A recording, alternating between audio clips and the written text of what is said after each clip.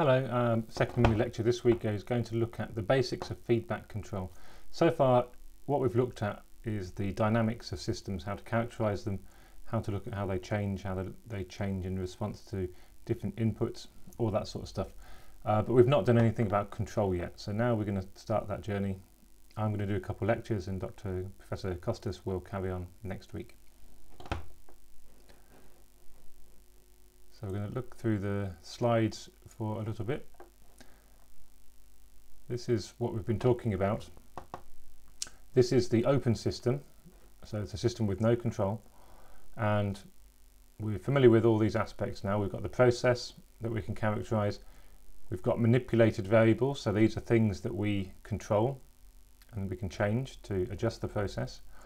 We've got disturbances, so these are the things that we aren't controlling but we have to accommodate. A change in flow rate that we didn't plan, something like that. And then these are the outputs. The outputs are the things that we know that we want and that we want to control and get to a certain point. So the question is, how can we get what we want for the outputs by manipulating these inputs that we have available to us? And that's the feedback control system that we're going to use. There are other types of control system too. Feedback control makes up the majority of control systems, so we're starting with that one. Professor Costas will look at some other ones with you. Basic steps in this process. First of all, we need to measure our output. So we're going to have some instrumentation, a transducer that enables us to turn the output that we want to measure into some sort of signal. We then want to compare the measurement with the desired level. So we need a comparator so that we can say what our chosen set point is, and then that can be compared to the measured output, and that will create a signal which we call the error signal. So the error signal is the driving force for the controller, because this tells us how far we are away from where we want to be. So the bigger the error signal, the more the controller needs to do. So we need to then assess the error and decide the action. So that's the controller. Based on what the error is, it has a number of functions that will decide what to do. And we can design the controller and build the controller to behave in different ways.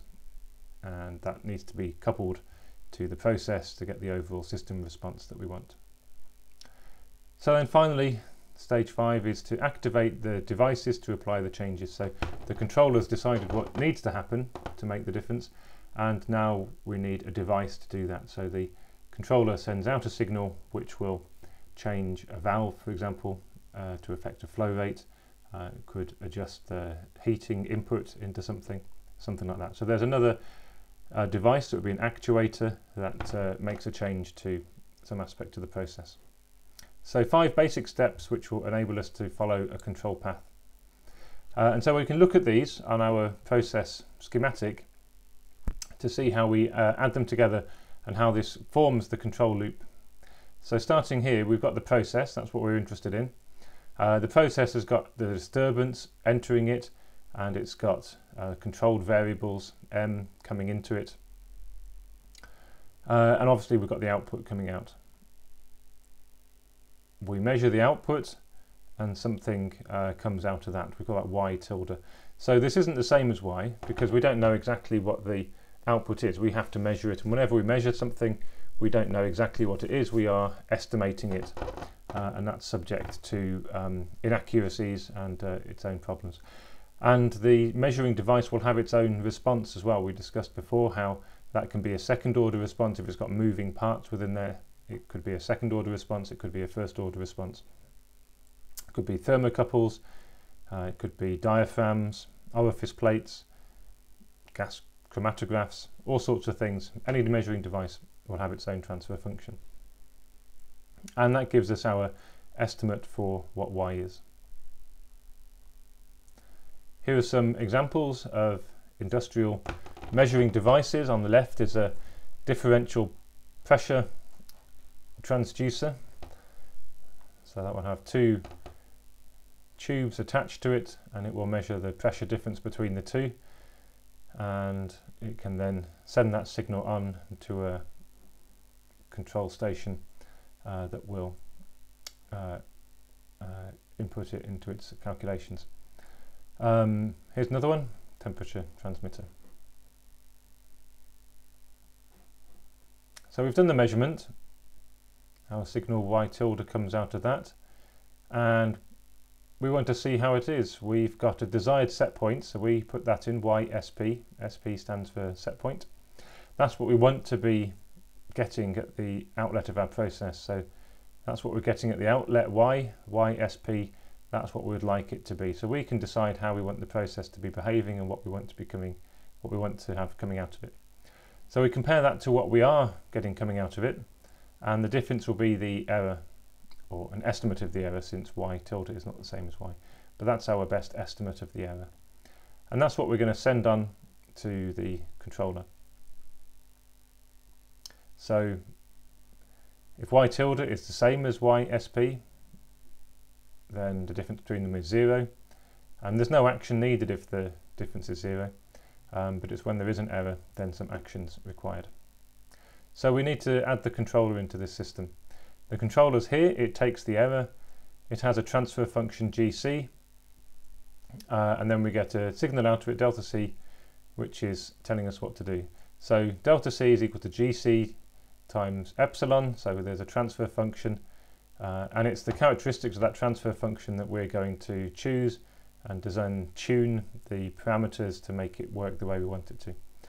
Perhaps the simplest controller, our starting point, is a proportional controller. So this takes the error and simply multiplies it by a coefficient, and that's the signal to the actuator for what to change. So that basically means the bigger the error, the more the response. But in general, we can add different things into that type of response to make it behave different ways. So now we close the loop. We've measured, we've compared, we've used the controller to decide what to do, and then our signal delta C needs to go into some sort of actuator. So here we have a valve, and so the valve is then going to adjust our input M. So M could be a flow rate, it could be like a cooling water flow rate, and our actuator will adjust the flow rate of that. So if our output is too hot, this measures the temperature coming out. It's too hot, so we have an error, and the error is positive, saying it's too hot. So then this says we need to open up the valve, so we send a signal to the valve, open the valve, then the cooling water flow rate would increase, and then that will tend to decrease Y. So we have a closed loop which allows that information to flow around and to be processed. So the measuring device and the valve, all these things have their own dynamics. So we discussed the measuring device, and likewise the valve has a transfer function associated with it. And these will all contribute together, all add together and contribute to the final operation. The controller then adds degrees of freedom to exploit. This will have parameters in it which we get to choose. So then we can fine tune the response. First of all, we choose the type of controller, and then once we've chosen the type, that will have a number of parameters that we can then tune to make the whole process behave the best way that we can get it to.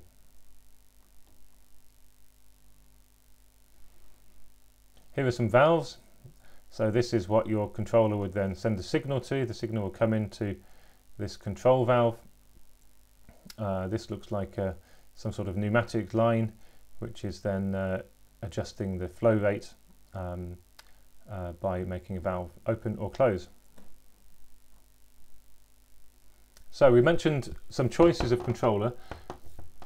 We saw this one just momentarily ago. This is the proportional controller, the simplest one. And we reason that, well, the bigger the error, the more we need to do, the bigger the adjustment we need to make. And then hopefully that will make the error go back down, and then our adjustment can go back down. So here is the proportional controller that has a transfer function simply where the response is proportional to the error. Two other types which add functionality: proportional integral. So we add on an integral term, and this is integrating the error over time. And then the third one is proportional integral differential, which you might have heard as a PID controller. It has three elements. It has an element for the integral, an element now for the differential, so that looks at the rate of change of error, and it has a term for the proportional response to the error. And these will all enable the response to change in slightly different ways. Obviously, the bigger the error, the more response we want, so that's generally what the proportional component does. The differential component, well, if the error is changing very quickly, if the system is going wrong very quickly, we want to respond quickly too. So this enables the controller to respond more quickly if we have a case where the process is moving away from the set point quickly. If the system's moving away from the set point slowly, then this is a lower value and the controller doesn't have to respond as quickly. So it can give rise to some smoother control, and it can give rise to quick control when it's needed.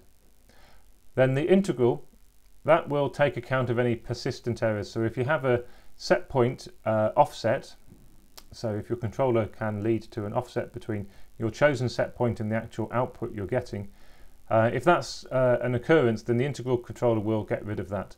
So this will start to become significant if the error might only be a little bit different from the set point, but if that's persisting, then the integral term will start getting large, and then this enables us to account for that fact and then make an adjustment to reduce down that offset. So you can see that with these we've got some different choices, and that each one comes with its own parameter. The Ki for the integral part, Kd for the differential part, and Kc for the proportional part. And so you've got those three parameters to tune for any given PID controller to get the response that you want out of it. So the dynamics of the closed system, each part of it has its own transfer function. The process we've seen, it has a transfer function GP, and then we're giving a transfer function GD to the disturbance that is affecting that process. The measuring device has its own transfer function GM. The comparator simply has a transfer function of 1. The control system is GC, and then the valve is GV. So V is for valve, C is for control system, M is for measuring device, P is for process, and D is disturbance. So we've got quite a few different things going on, but now we have a system where we can integrate all those together.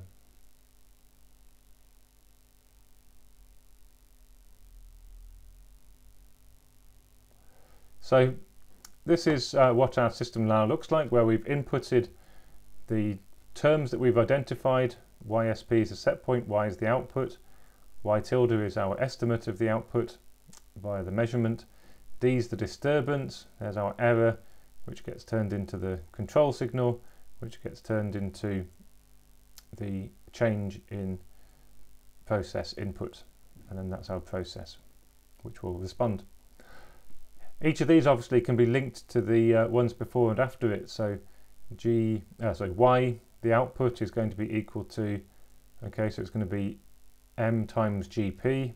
So it's that signal, that input going into that process, and it's going to be that signal D going into that process, that transfer function. So we add those together, and you can see out of each transfer function you get that. So Y tilde is GM times YS, epsilon is YSP minus YS, that's the comparator, and so on. So obviously now we've got to that point and we want to solve for YS so that we can see how our overall system behaves. And that's what we've got on this slide. I'll just work through that for you to make sure that's clear.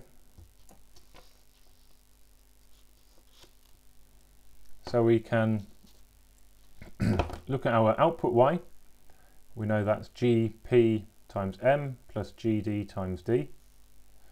We've got those two terms there added together. Okay, well of course we can see what M is. M is equal to GV times delta C. And so those two bits can be added together, which you can see there. When you bring these two equations together, then obviously substitute in for M. Then Y equals GP GV delta C plus GD D. And you carry on going round the loop. You add in delta C is equal to GC epsilon. You add in epsilon is equal to YSP minus Y tilde. And then we can write that Y is equal to GP, GV, GC. So that's the product of those three transfer functions multiplied by the epsilon ysp minus y tilde.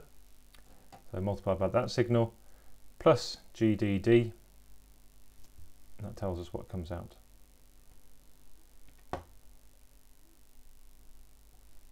But what's y tilde? Here's the feedback loop. Y tilde is gm times y. Gm times y, so we can substitute in for that to get this whole term as a function of y. So here we have y equals gp, gv, gc multiplied by y sp minus gmy plus gdd. So you can see where we're going. We can try and group the y's together, so we've taken those to the left the other stuff on the right hand side, and then we can take the y out. You can see that then we need to divide by this term to get a function for y. So we do that and we get y is equal to gp, gv, gc divided by 1 plus gp, gv, gc, gm y times sp plus this term gd over 1 plus gp, gv, gc, gm multiplied by d. It's all a bit of a mouthful, but I think you can see what's going on. So y is the sum of two terms. We recognise these as being transfer functions. And there are two transfer functions which are relating to different parts of the process. So this part here is what we call servo control. So servo control is about when we decide that the output of the process should change.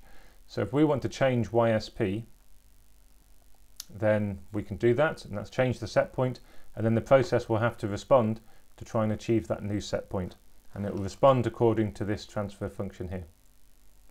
This one is called regulatory control, and this is about regulating the process to accommodate disturbances. So D is our disturbance, so this transfer function will control how the process responds to a disturbance.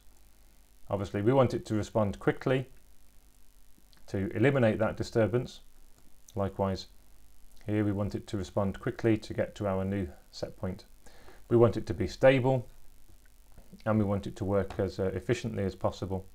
We also have to account for the other aspects of the process which are out with control. So we want it to respond well in its transient behaviour, and we want to make the process as economical and straightforward to build as well.